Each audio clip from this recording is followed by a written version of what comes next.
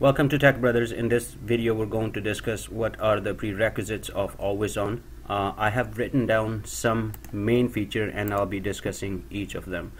First of all, AlwaysOn requires Windows failover clustering feature.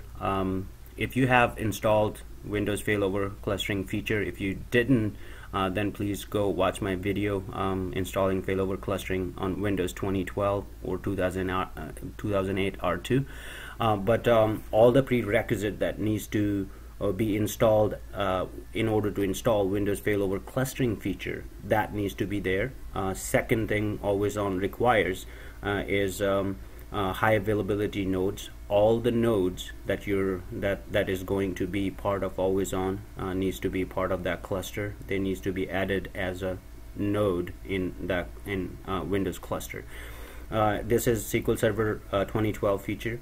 I should say AlwaysOn is not exactly the feature, but I almost can say that it becomes a feature. It's such a good option that's it's more of an option than a feature of SQL Server, but it's pretty slick. This is the AlwaysOn high availability group is the option that I love about new SQL Server 2012 and 2014.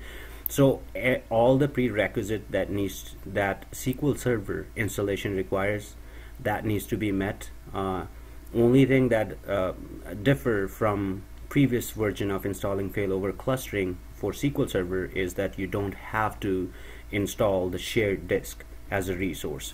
So you don't need exactly the shared disk. It can use the local disk while using the AlwaysOn option in SQL Server. So this is just a quick overview of the prerequisite of AlwaysOn. You should actually read more detail of all the prerequisite of AlwaysOn on Microsoft website.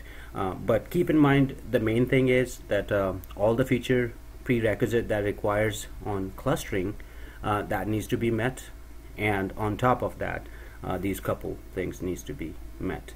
So I hope that I answered the question. I hope this helps.